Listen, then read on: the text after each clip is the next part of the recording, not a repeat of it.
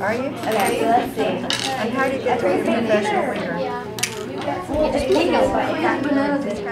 I'm a traditional stained glass artist, and that means that if you go into churches and you look at the stained glass windows, that's the type of glass that I do.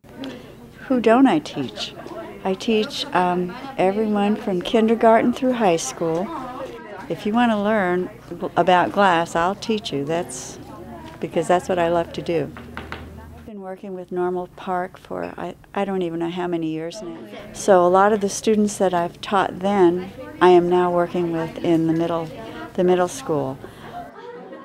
Well, what we're doing in the school is mosaic windows. Each grade has designed certain areas of study, and actually it's 5 different areas. It's the arts, it's science, it's math, social studies, and literature. People think that art is different from academics, and it's not. It's all interwoven. You could not create a window without math because you have a shape, a rectangle, so you have to work within that space.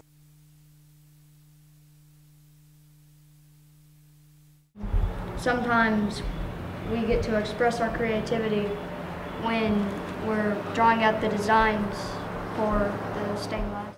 I see the designs that the kids have worked so hard to put together, and they usually are incredible because they come from the students. The edges to make sure I don't have to take something off. Do I have some big green? Yes, there should be some.